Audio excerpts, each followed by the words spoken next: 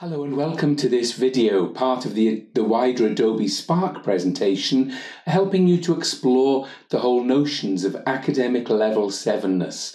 This video in particular will focus on the Quality Assurance Agency for Higher Education and the descriptors given there for level 7. To set the scene for this video, first of all, it's important for us to explore the background to all of this. And the reason why I've started to develop this is because I'm often asked to speak to students who are transitioning from level 6 onto level 7 modules or programs, and quite a few of them are wondering what the expectations are of them to achieve successfully at level 7. Especially those who are new to this academic level. Obviously you've heard of so many of the terms that we use, such as critical analysis, synthesis, words like that are often bandied around within academia, and you may be familiar with them in relation to your level 6 studies, but now you need to ask yourself, how do they differ, especially as you're starting at this new level of academic level 7, which is at master's level. Many people say that they don't know what's expected of them, and some may even feel thrown in at the deep end when they start their programs. So it's really important to get a grip of this, to understand exactly what it is that we mean whenever we're talking about this level 7-ness. Especially for those who have done level 6 studies maybe a good few years ago, and now they're returning to professional studies, maybe they're doing some CPD courses, and now they want to top up or move into a master's program. So for quite a few of them, they may be asking the questions how they move from their level 6 to level 7 and what those differences are. Because it's really important, obviously, that you need to make the grade. It's not just a case that at level 6 the pass mark is 40 and at level 7 it's now 50. It's looking at, well, what do you need to do to pass to get the 50s, or what you need to do to get even higher when you're looking at the 60s, 70s, 80s and above. Quite often with modules and programs that I lead at level 7, I'll often start off with a Prezi based on an inspirational aspect of learning.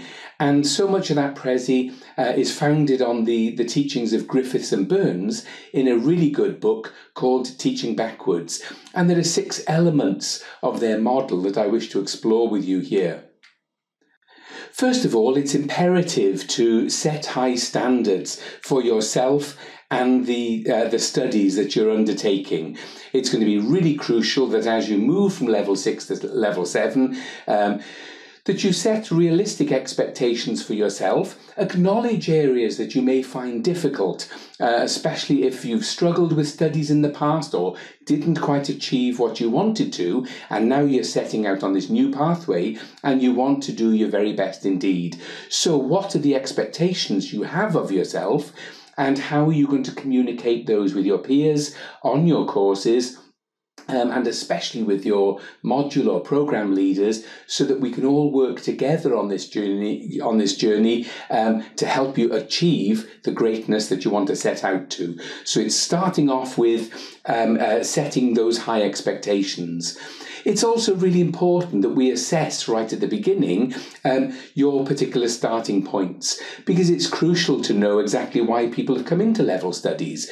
Some of you may see it as a natural progression from the studies you did at level 6, your bachelor degree, and now you want to move into further studies. Others may be doing it because there's a particular job or a post or a role that they want to go for, and it says as part of that role they're expected to have a master's degree qualification. Or some others may be doing it maybe reluctantly because their managers have pushed them into this, and when they come into the classroom, some of them come in sort of dragging their feet behind them because they're quite reluctant to actually start doing these level 7 studies. And that's so understandable. Many of them may be fearful of this, and especially if they had a tough time in studying in the past, they may find that the whole notion of studying at a higher expected level something that's quite daunting for them. So it's really important that we start off by looking at each and every individual learner's starting point. It's also important to define and demystify the destination. So when people say that they're signing up for a master's degree, a lot of them realise that they may have to do a substantial piece of work, such as a dissertation towards the end. And for many, they might have only experienced a dissertation as far as writing a literature review for their bachelor degree. So what's the difference now with the particular assignments that they have to do, the contribution to learning, the whole new aspects that they have to investigate and challenge for themselves, and the final production of whatever it is they're doing on specific modules and the programme as a whole. And obviously it's going to be key to look for evidence of their progression. It's no good waiting until somebody submits their final dissertation to realise that it's not up to standard. What do we mean by that standard? What is this level 7-ness? But looking for proof that they're managing with the journey as they go along.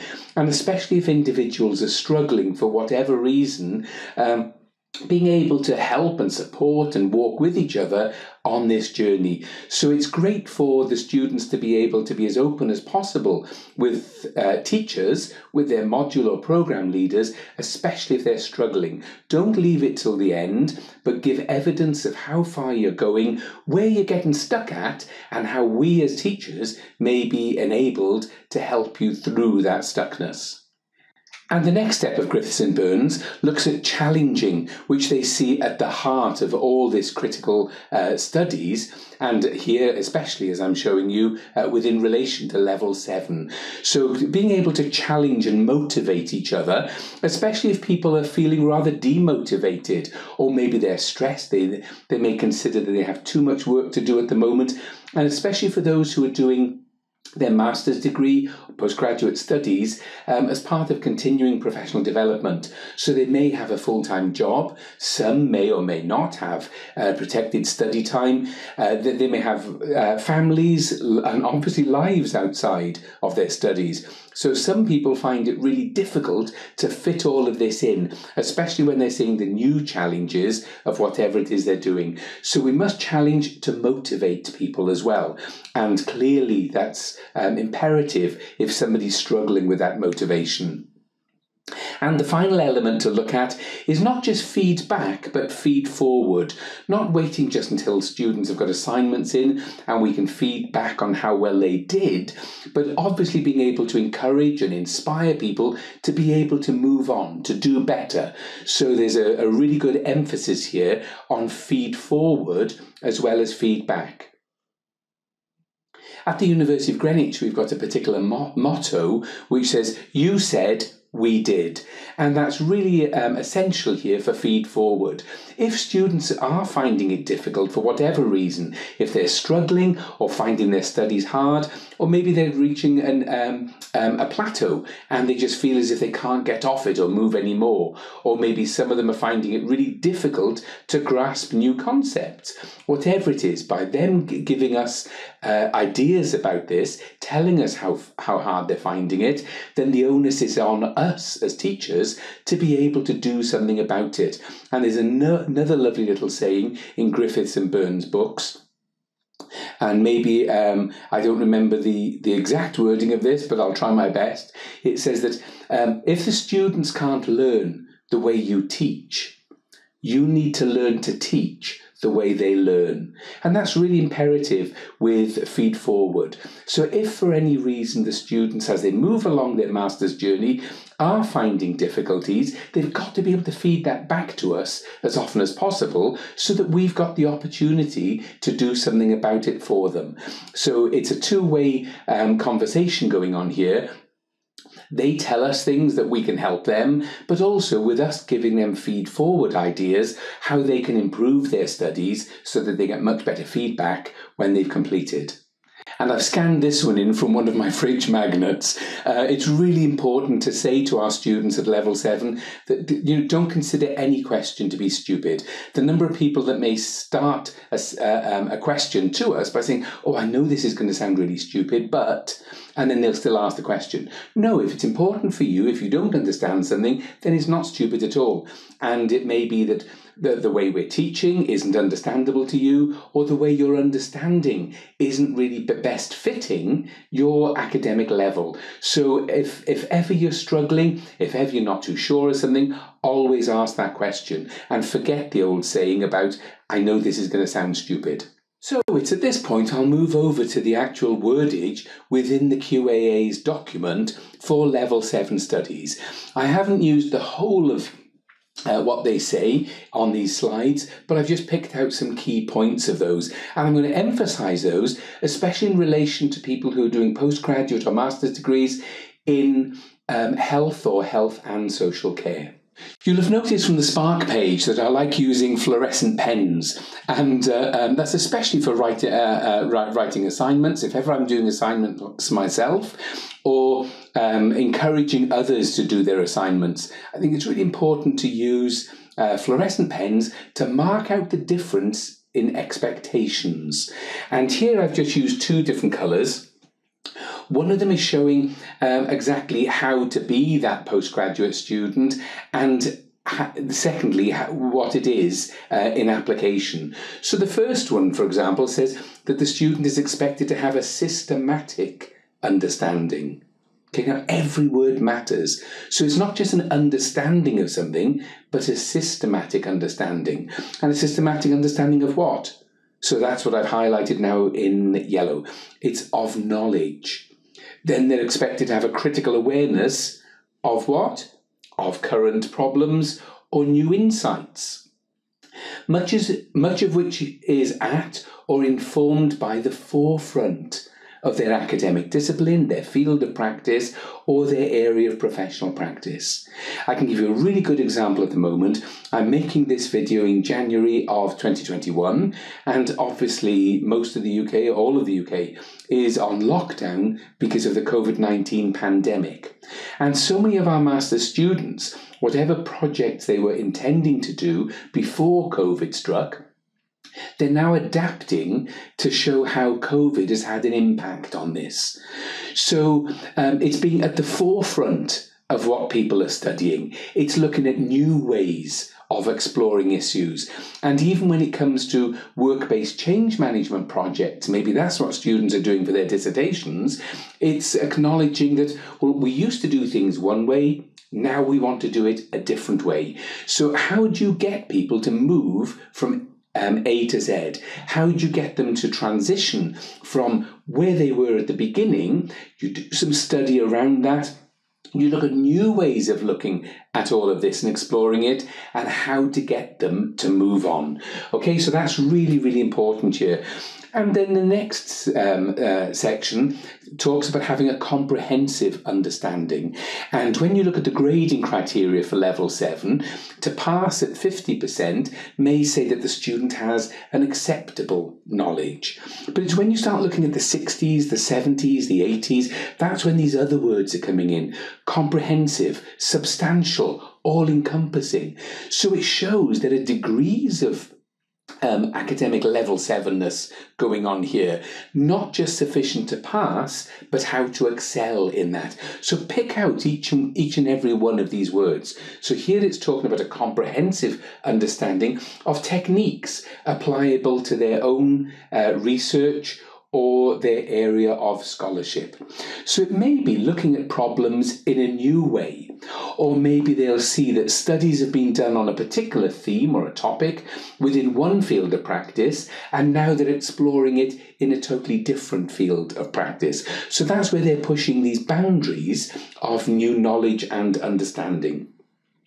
The next section talks about originality in their application of knowledge. So as I've just said, it may be that studies have been done on a particular topic within a certain area of care, but now you're applying it to a totally different area. So that's where the new and the novel is coming in. and especially on developing a practical understanding. So many qualifications within health and social care are there to make people better. They're supporting you as you want to enhance, develop, move on levels of practice and understanding. Okay, so whether you're using this for formal research or inquiry into specific areas of knowledge, what you're doing is you're taking that knowledge and reapplying it in new areas of care, maybe something new to your specific discipline or professional group. And it's really important for you to have a good conceptual understanding of the particular topic that you're studying. So on the postgraduate courses, on the master's programs, we do spend time looking at something called epistemology and ontology. So that's ways of knowing things and ways of being. And it's really important at these level 7 studies that you start looking at things through different lenses, through different ways of exploring. And that's where the various concepts of research methods and methodologies actually come in. Because part of the work that you're going to be doing may be to critically explore or critically evaluate the way that people have done things in the past. So a starting point could be to assess, where are we with knowledge at the moment? How far have we gone? And were there any shortfalls in the ways that people explored things in the past or in different fields of practice? So that's where you're bringing a new conceptual knowledge to explore something in a different way, pushing forward the scholarship of your own discipline. And that includes being able to develop or critique various methodologies. So say, for example, with so much work done in medicine, where randomized control trials are often seen as a preferred way to go, as a gold standard within that particular genre of research.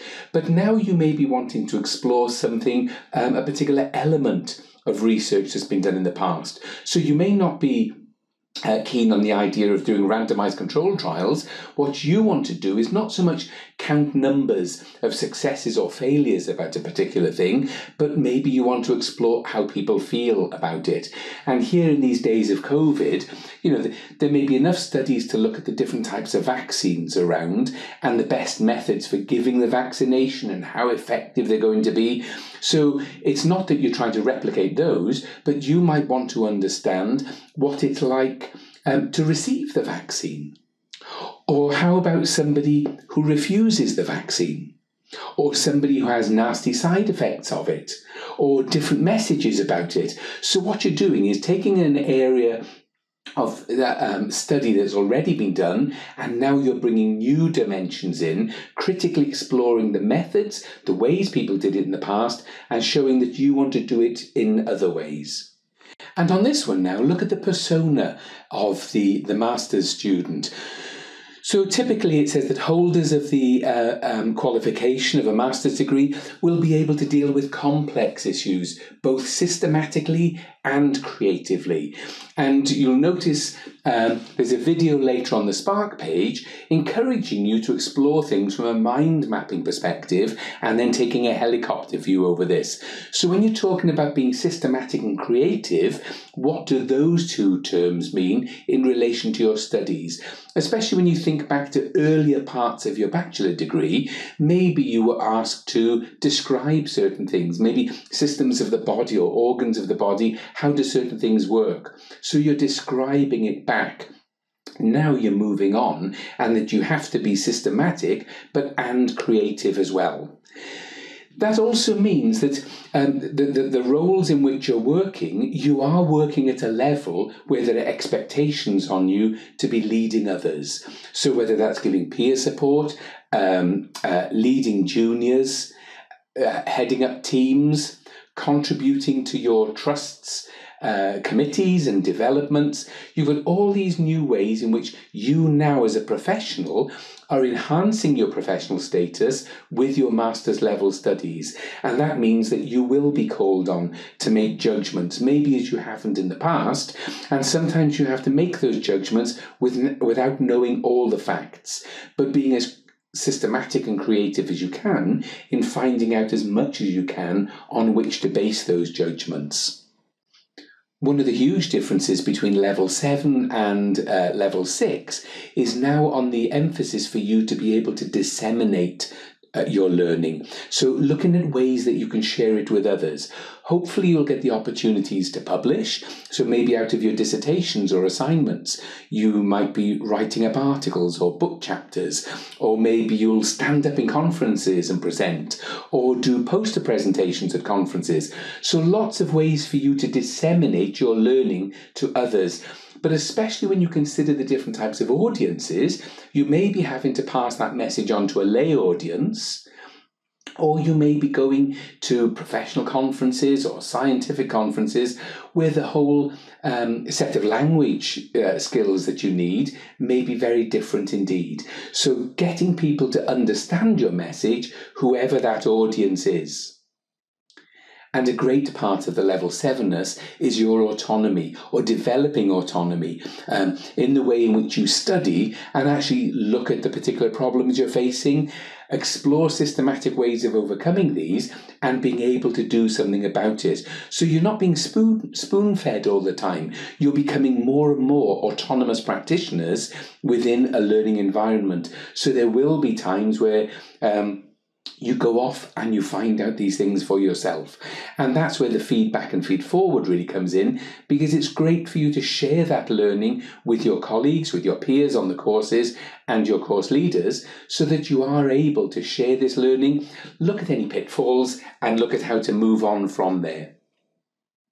And it's really important, again, for that autonomous practitioner to be able to look at ways that you can now implement tasks which are going to enhance your profession.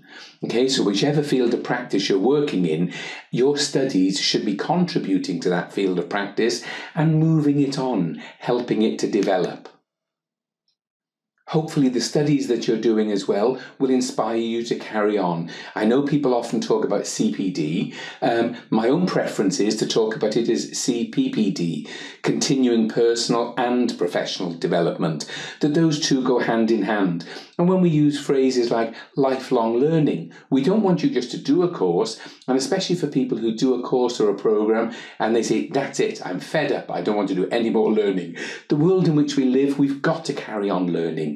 So we've got to be able to move on all the time. So it would be wonderful for us to think of our education provision as being something inspirational for you, to motivate you to do more, to improve practice. And finally here, it talks about developing new skills that will actually go hand in hand with your new level of learning. And those skills may be particular research software or dissemination techniques. So maybe you're new to Twitter, or you're new to speaking at public conferences, or you've never heard of something called In Vivo and now you want to learn how to use that, or SPSS. All these different programs that can actually enable you to do your master's level studies so much better and give you a mastery over those IT information technologies, as well as the topic area that you're exploring. It's also important to consider what attributes you will have as a postgraduate student and for the particular clinical or professional level that you're working at. So here you'll see the emphasis on transferable skills necessary for your employment. And when you consider the different advancing practice roles, look how so many of them are actually requiring people now to have postgraduate qualifications or master's degrees. So you might think that you want to progress professionally, and when you look at the specific jobs you want to go for, they are asking for these higher level studies. And again, when you look at these qualities and transferable skills, think of those not only in relation to your studies, but imagine those as part of your day job. Each of these are transferable across from academia into your professional practice, and that shows you are working at a significantly higher level than, for example, somebody newly qualified and entering the profession with a bachelor's level qualification. And the QAA also expects people at master's level to be leaders in their professions, especially when you're considering working at senior levels where you may be the representative on a trust board or a panel, or maybe you attend professional meetings or interdisciplinary learning that you're sharing with others. So you will be pushing these boundaries by becoming more and more of a leader in the work, through the work that you're doing. And there's a great emphasis here on you being original as well. So it's not just a case that you're doing your postgraduate studies and you're writing tons and tons of essays on set titles. You will be encouraged to do different types of assignments, but to be able to explore how you can adapt those as best befitting the professional practice that you actually work in. So there's lots of scope here for you to be quite original and unique in the work that you're studying. And so much of the research or inquiry that you do at master's level will be on trying to solve problems, or to explore them first of all, to understand them in different ways and look at various types of solutions. So that's all part of your leadership persona. And that leadership persona actually goes right across then from academia into your sphere of employment. And if you just look at this slide, look at the requirements that you're taking with you from your studies into your role in professional practice. And imagine these being embedded into that job and the contribution that you will make to your profession and to the particular area or the field of practice that you're working in. The QAA also talks about 5 domains of mastery. And first of all, it's starting off with your knowledge and your understanding. So it's not just rote learning, it's not just learning to describe things. Think back to your earlier studies in your bachelor days, that you had level 4, 5 and 6. So there's a different emphasis at each of those levels. Now, it's not just to do with the knowledge that you have, but you have a good conceptual understanding of that knowledge as well. And it's no good just having knowledge for knowledge's sake. Here, especially within health and social care, there's a real good reason for you to be able to apply that knowledge and understanding to your field of practice. So it's very much the practical application of your learning that's important throughout your studies.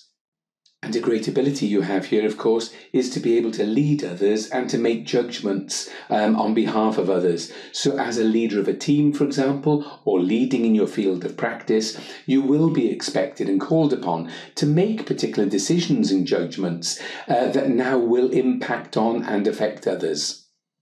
And crucially, there's no point in studying level 7 just for you to have the satisfaction of doing it at this particular level, because the whole ethos of level 7ness is that you can communicate it, you can disseminate this, you can get this out to others.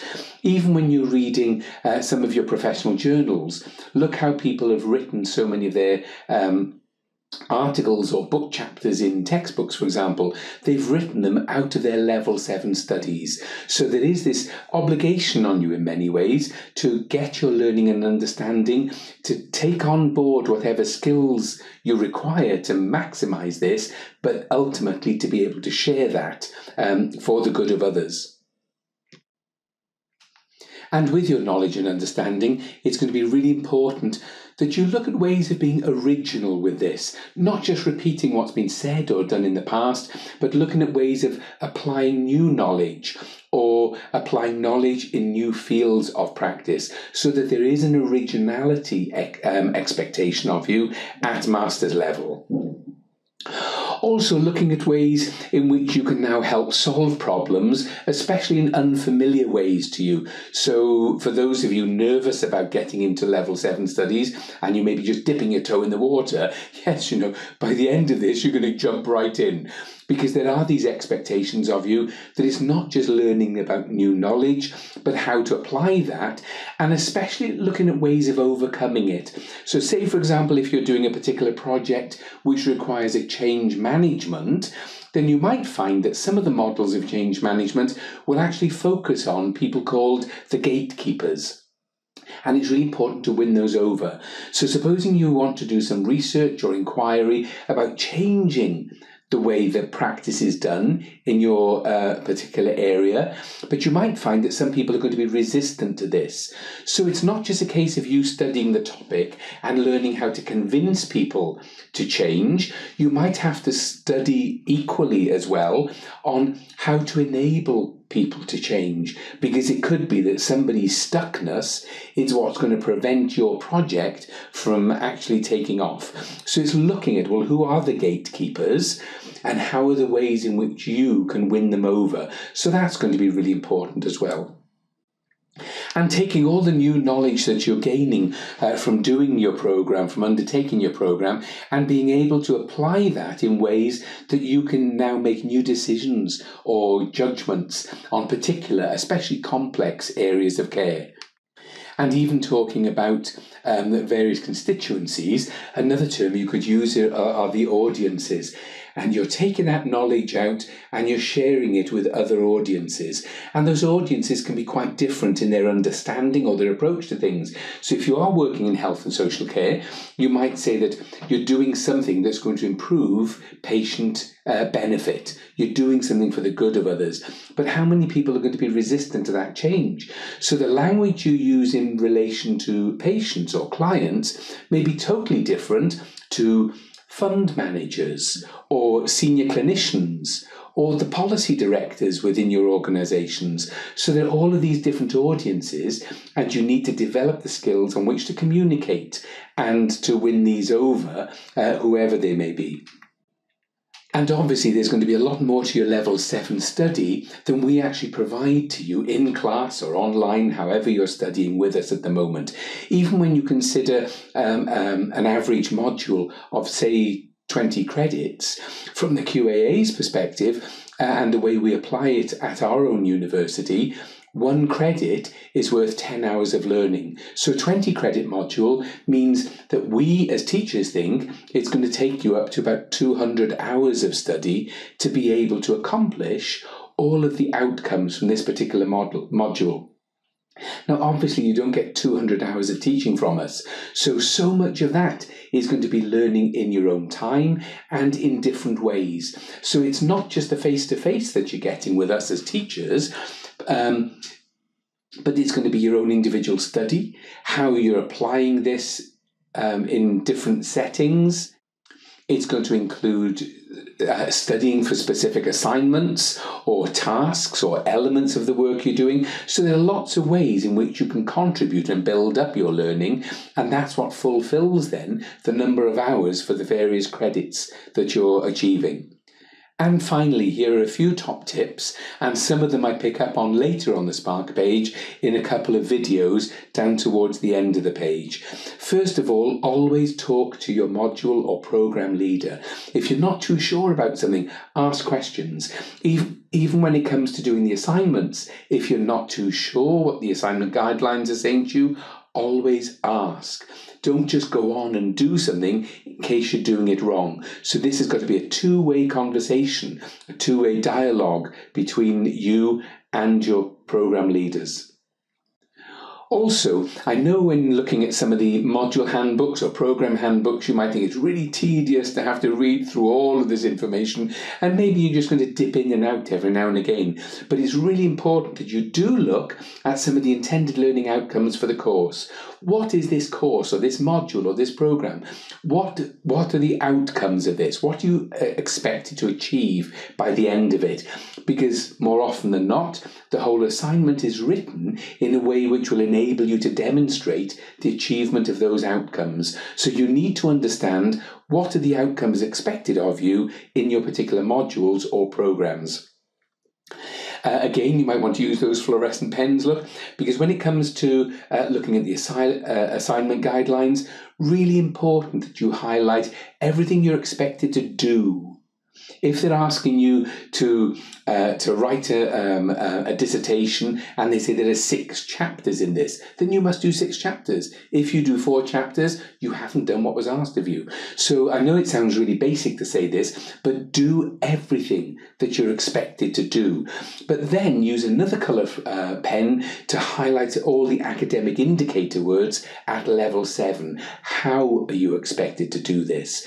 So when you see words like critically analyse, draw implications, synthesise, or whatever terms are being used. These are the academic indicator terms that we've applied for level 7 from the QAA in relation to your level of study. And my last little tip would be that you look at the grading criteria for your particular modules or programs. Look at the grading criteria. Look what's expected of you to pass at 50%, but then look at the difference in words, the terminology, the academic indicator terms. Look what's required differently to get from 50 or in the 60s or the 70s or 80s and above. And when it's looking at words like substantial, comprehensive, highly analytical, these are the higher level ones that you can aim for. And especially if you tell your module or program leaders, this is what you want to aim for and how can they help or assist you in achieving that. Okay, I hope this video has been okay for you. Thank you so much for listening.